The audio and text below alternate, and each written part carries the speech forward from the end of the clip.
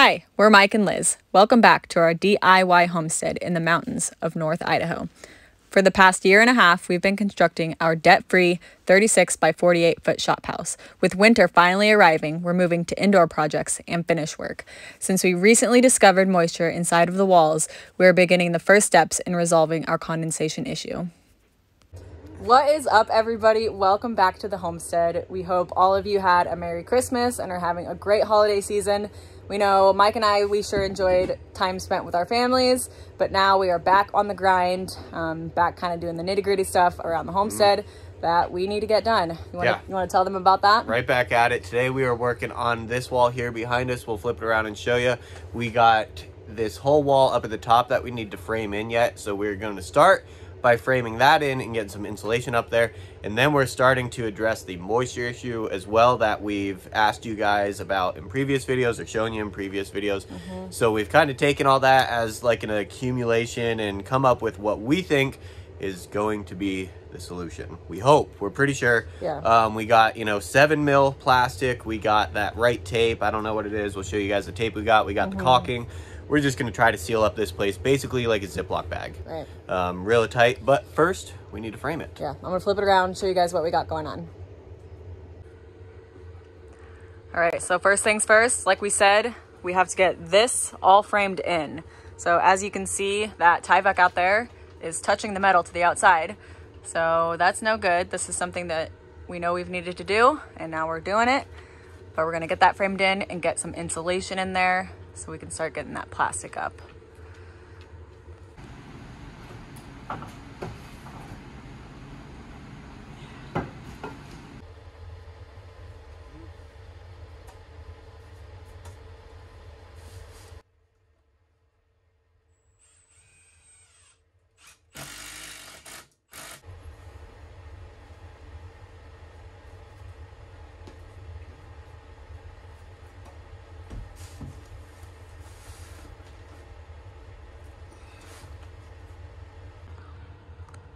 So I just went through and put 1/2-inch pieces of plywood screwed to the gable end truss, and that is because we did a 2x6 wall, which actually comes out to 5.5 inches wide, with 1.5 inches of 2x4 being the gable end.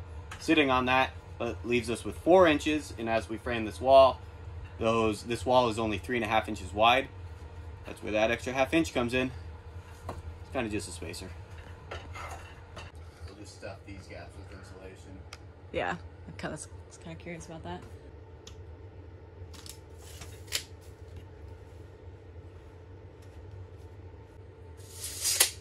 You need to know the angle. I forgot the angle. We could try to see if there's a 2x4 cut to this angle down there already. Okay, so that is, so what we're going for is this angle, because we're putting studs up to that flat, so we need to know the angle. Yeah. Okay. And it's saying it's a 12.3 pitch inside. And then if we go to the other one, it should show us that it's a 12.4 pitch outside. Yeah, that's the roof pitch. Okay, yeah. You know, but if we go back to this, it's telling us our inside pitch is a 12.3 where it's angled. Okay. About 14 degrees. Cool.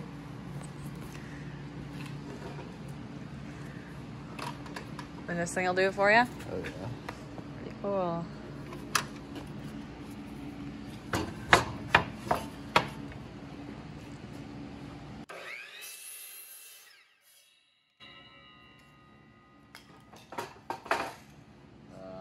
You cut it at a foot? We'll cut it at a foot. We'll just cut a couple if this works. Whoa, so it goes to 0, right?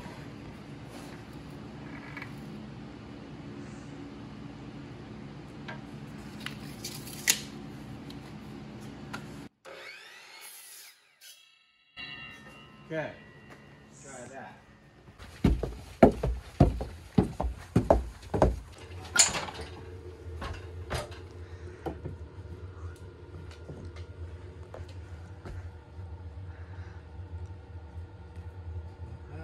You like?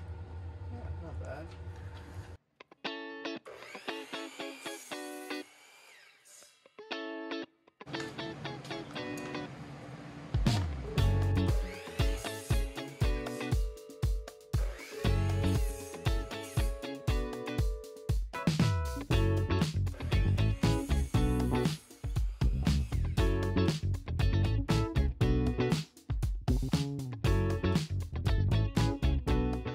So we got all of those studs cut to the right length and the right angle. So Mike is up there. He's going to pre-drill them all. Pre-drill that 2x4, right? So it doesn't split. Couple of them. Yeah, pre-drill some of the 2x4s and then we'll get those in there.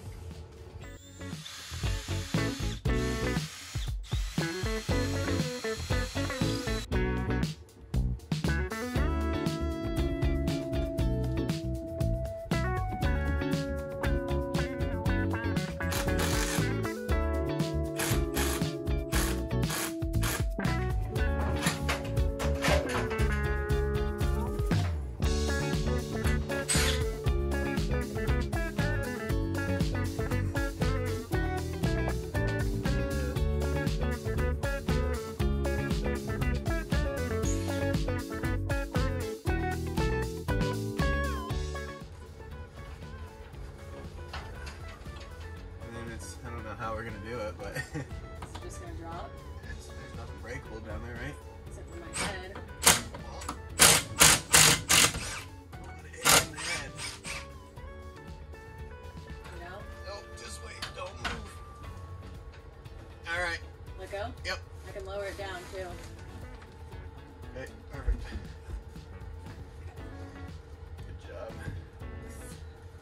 Got it?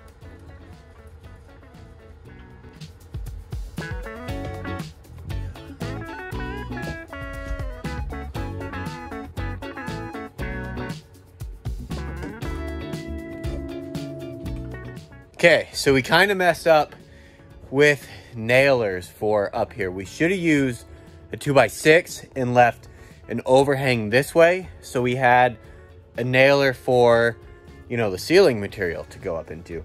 Now, what I've come up is I got these strips of plywood here and I'm gonna put them on these boards just like that actually.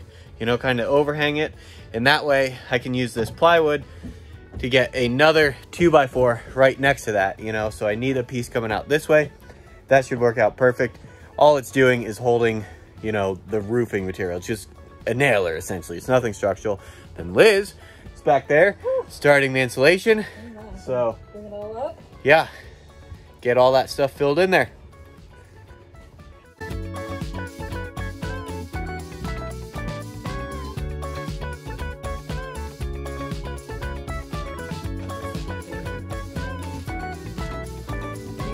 Hold up half of it or something?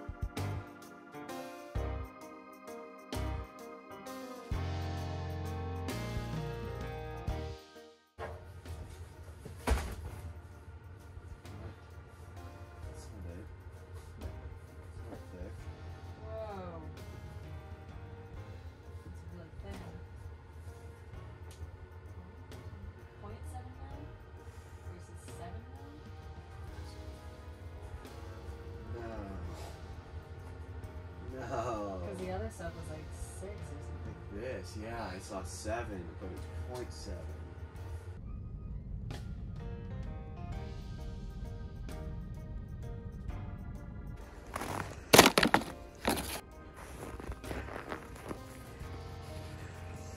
Busting these bad boys out for the first time this year. Let's get all set up.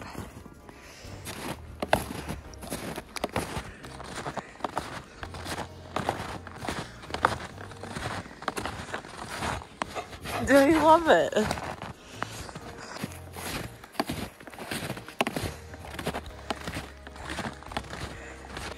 Okay, we made it to the middle. Now time to get the seat part. Here we go.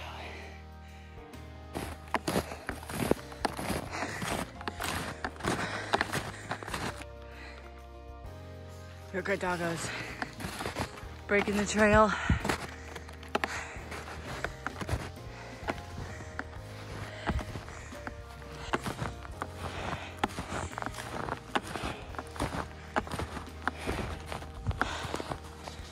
We made it. It sure is beautiful.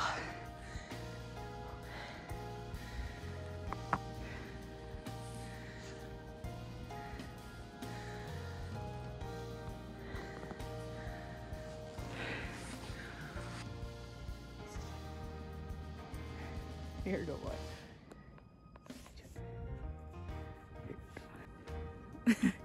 So Mike and I are gonna be back at it again this morning. We made the very silly mistake yesterday of buying the wrong plastic. So we were going for the 7 mil and we ended up buying 0.7 mil.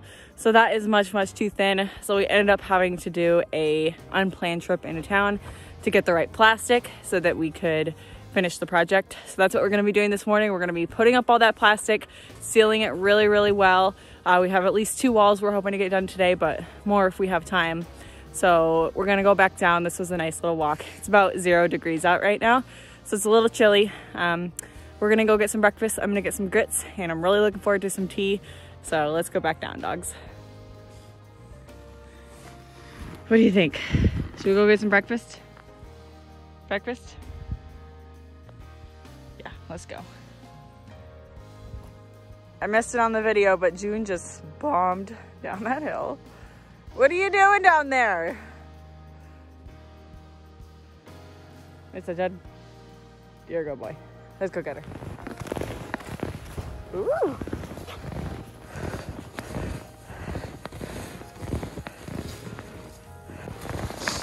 Okay, here we go. Woo! I know. Mom's crazy. What? You're crazy. Alright, I gotta get up.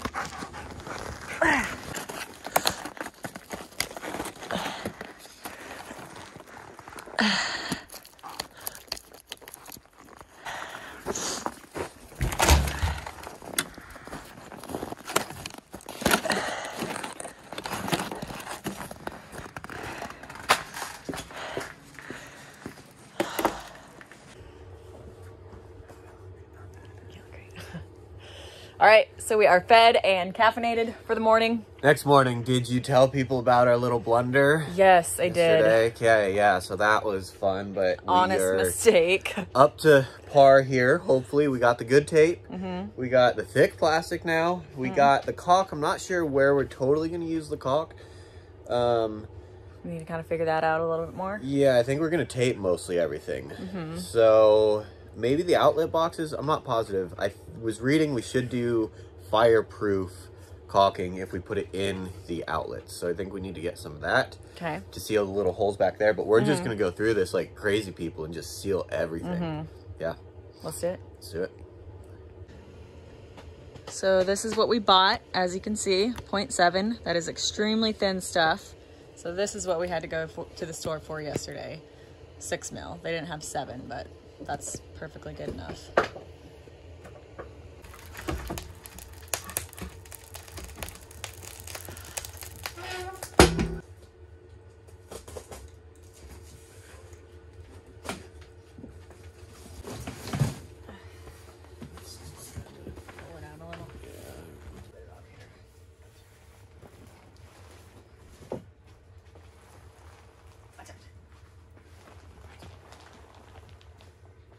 Hoping we can do that way up and then just be careful.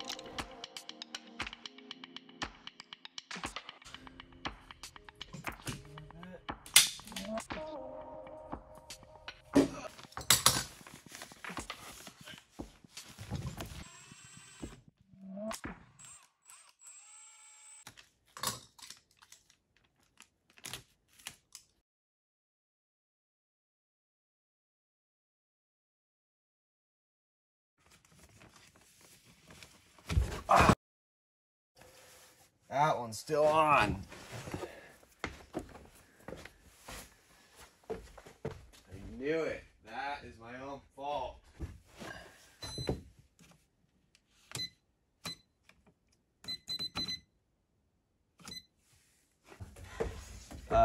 Patches. Oh, cool.